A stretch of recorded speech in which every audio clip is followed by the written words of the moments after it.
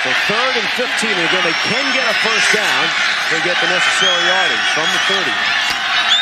Jim Schwartz got pressure, sacked by Aiken Adele. 3rd sack of the afternoon. Adele is putting on a clinic. Again, his career long is 54.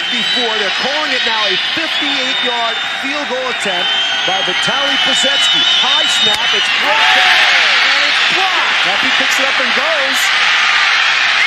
That's it by Purdue. Woodyard got the sideline. Touchdown. What a way to finish this one. A 27-yard return by Asante Woodyard. Your destiny in your own hands. The Rose Bowl is still a possibility. That's got to be exciting. Just win one more game. That's all Purdue needs to do. Just win one more. Thank you. Congratulations.